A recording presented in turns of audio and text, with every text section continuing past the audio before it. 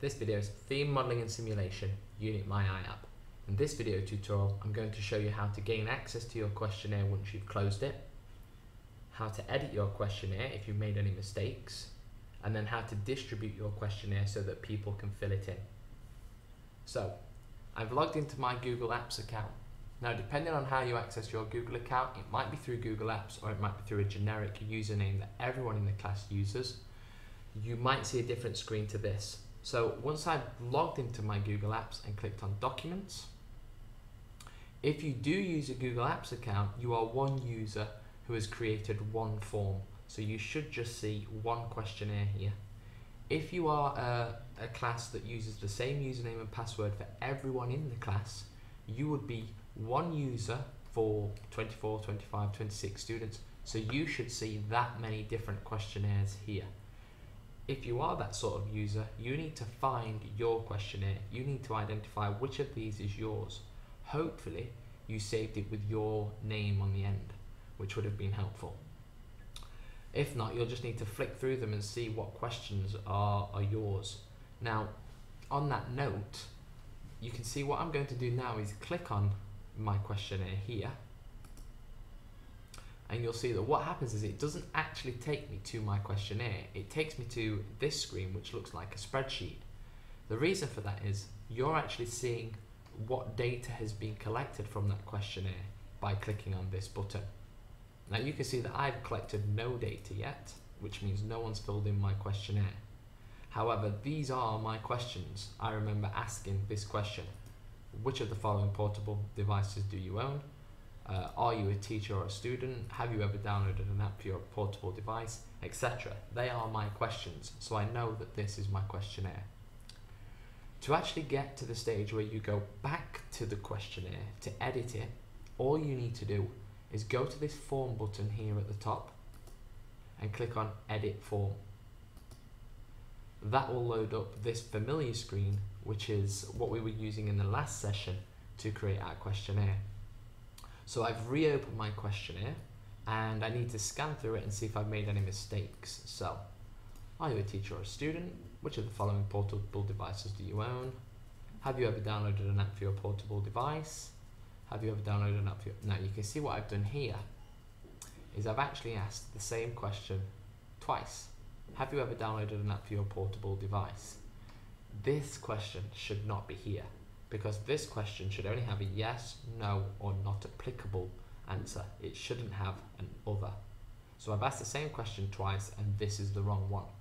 So by reopening the form, I've been able to check it and then I can make changes. So here, I'm just going to go across to this trash can and I'm going to delete that question.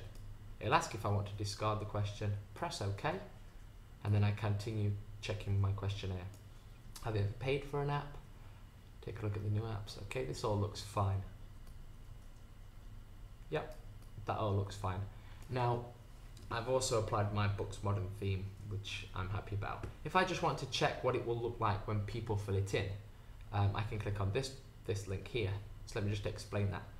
What you're seeing here is the questionnaire as you design it. However, when I click on this link, this will show me the questionnaire and what it will look like when people fill it in. So you can see there's a difference.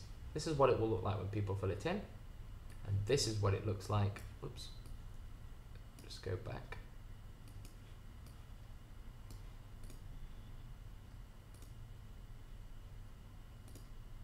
And this is what it looks like when I'm designing it.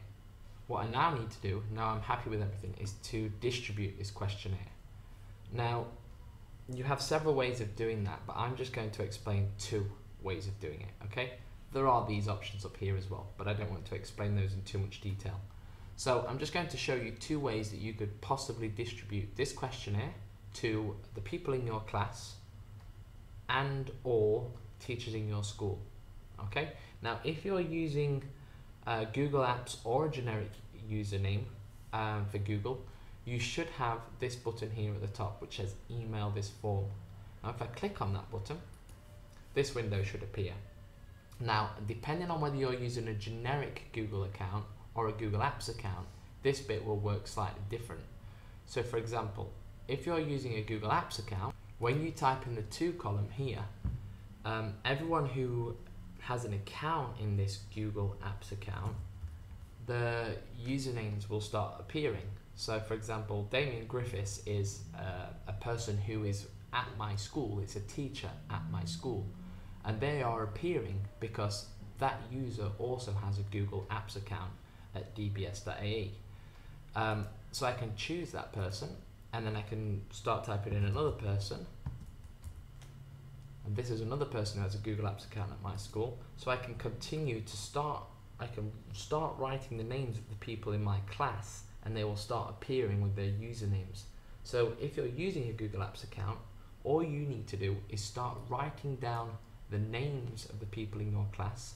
Their usernames will automatically appear as you start writing.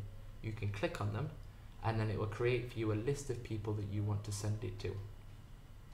If you're not using a Google Apps account, then what you'll need to do is you'll just need to find out the email addresses of the people in your class and your teacher's email addresses and type them in this to field. The from is the email address that this email to these people will come from, so that should be your email address.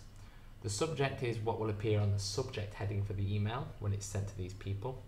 And this tick option here is, if you keep it ticked, it will actually include the questionnaire in the email. If you untick it, it will just give them a link to the questionnaire. So I suggest keeping that ticked. And then once you've done that, you can press send, and it will send that questionnaire to all the people in this list. Now I'm not going to press send because I'm also going to show you the other way you can do this, okay? But if this is the way that you want to do it, then simply press send. Alright, so what is the other way we can do this? The other way is by using this link down here at the bottom. What we can potentially do is copy this link by selecting it all and then right clicking on it and going to copy.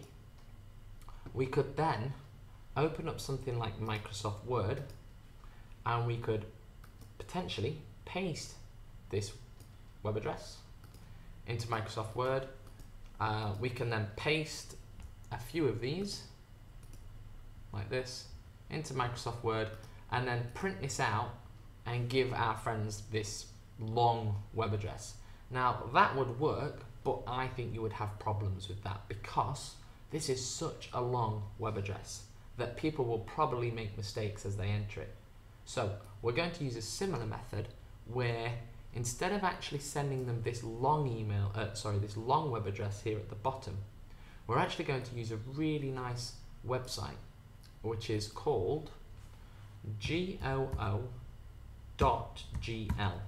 So if you go and visit this website, press enter. This is Google's URL shortener, and what that means is you can paste that very long web address into this box by right clicking and pasting. So again, all I've done is I've copied this web address here by right clicking on it and pressing copy.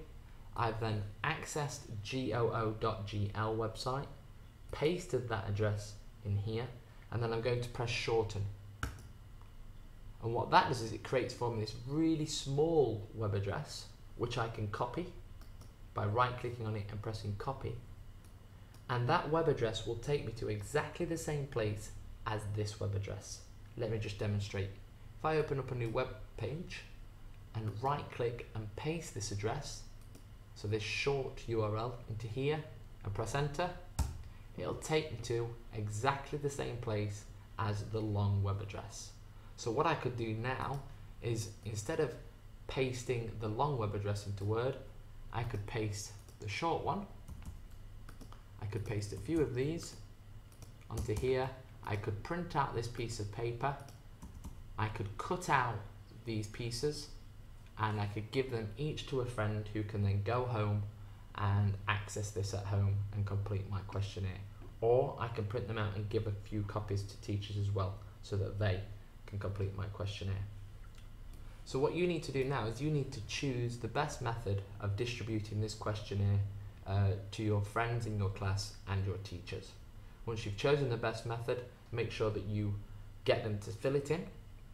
And once they've filled it in, I'll then show you in the next video how you access all of that data and then create graphs from it.